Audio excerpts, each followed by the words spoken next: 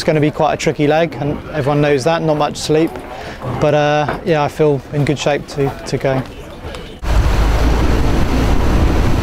Forecast is very light, there's no wind at the moment. In fact, my instruments say 0.1 of a knot, which is a bit disappointing. Can't really win the race today, but can certainly lose it, so just going to try and make sure I don't lose it. There's 4 legs to go, and it's the first one. You don't really know much about anyone or anything, so just try and stay in the race. It's a cumulative time.